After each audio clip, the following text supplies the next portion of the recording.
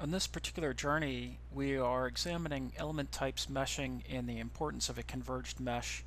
And we talked about shell elements, also known as plate elements, and that they are generally utilized for thin geometry. And in this video, we're going to take a quick look at how we can use Autodesk Inventor Nastran to create some of these shell elements or plate elements.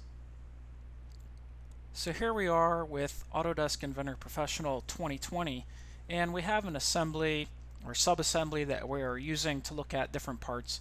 And in this particular scenario, we're going to imagine that somebody wants us to examine this fender here. Perhaps they give us a force or a pressure. Imagine somebody's going to step up on this, and we want to know, can it sustain that particular load? Of course, we know by now that we don't need to analyze this whole assembly just to figure that out. So I open up that small subassembly, and from there I can open up the individual part, and here we have the fender that we want to analyze.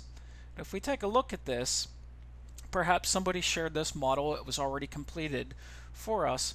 What we can see is that it has a very small thickness, right? It is currently a volume, but shell elements are just planar geometry. The plane or the space that these shell elements can be within can be 3D geometry, right? So all this geometry is not necessarily confined to just an XY plane or just a YZ plane.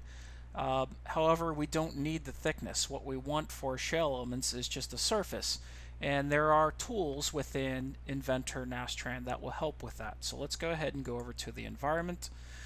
And from the environments tab, we're going to go into our Nastran. So here we are inside the Inventor Nastran environment, and again what we want to do is convert this 3D geometry to surface geometry. And if we look up towards the top here, there's a panel labeled Prepare, and in the Prepare panel, particularly what we want to take a look at are these options right here. So there's three different options that will allow you to perform this task. One is offset surfaces. And generally when this is used is when I want to select a surface. We'll go ahead and select the command. When I want to select the surface, you can see that it has selected the top surface of this fender. And now what I can do is tell it how much I want to offset the geometry from that surface. So I can offset it in one direction or the other direction so that the program sees it at a particular location. So if I wanted to select a surface again and I want to move it to the mid surface, then I can offset it 1/2 of the thickness of the geometry, and then I can tell the program what the thickness of the surface should be seen as. Other than using that, we can go to mid surfaces, and there I can manually go through my model and I can select on a body, and then I can say OK and have the program then create the mid surface. Alternatively, what I generally do is I'll just go with fine thin bodies, and I'll let the program explore the geometry that I have there, and you can see that it will identify geometry that it sees as being relatively thin and is able to convert to a thin body. So we'll say OK to that. We'll select that body and again say OK, and having done so, you can see now that the geometry is just a surface, right? And if I go over, you can see that we have mid-surface and it shows that it's 3 millimeters, and it also creates that idealization that is a mid-surface. So if I double click on that mid-surface, you can see that it has changed the type to shell elements as opposed to being solid elements or some type of line element.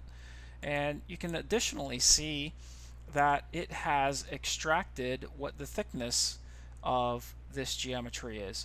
So this is one of the other advantages of using shell elements or plate elements, is that we can very quickly, if I were to go ahead and continue on with the setup, I define a material, constraints, loads, and we examine the results. We can come back if those results, let's say the deflection is too high, we can just change this thickness very quickly from say 3 millimeters to 5 millimeters or 6 millimeters and run the analysis again and see what our new results are like. So it's very quick to iterate whenever you are using shell elements with the thickness. You don't have to go back and change the original CAD model. So I'm just going to go ahead and say OK to that. And then what we're going to do is go into our mesh settings, and in our mesh settings here you can see it has a size. We can change what that size would be. We can adjust the slider, or I can just say generate mesh, and there you can see that it has very quickly created for us the mesh on that surface. So that's how you convert something that is a volume to the shell elements or plate elements.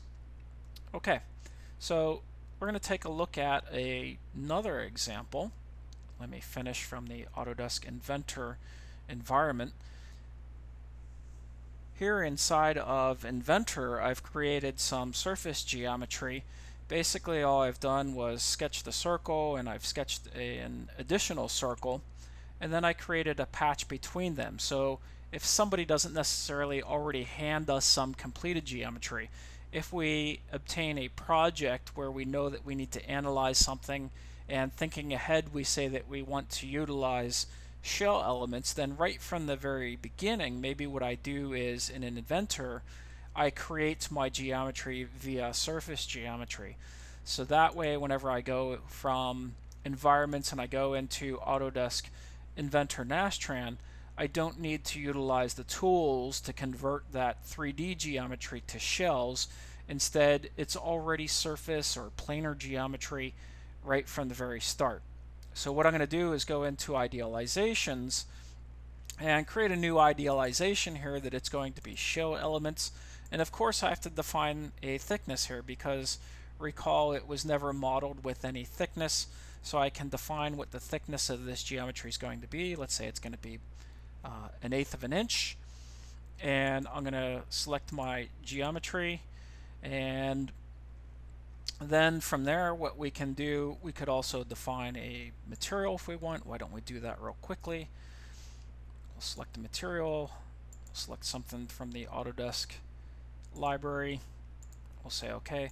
So now I've defined the material and the thickness. We can say OK, and from that point we can generate the mesh,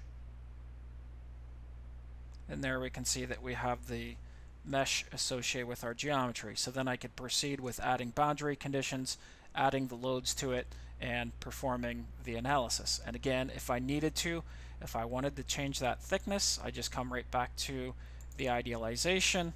I can go in here and I can type in a new thickness.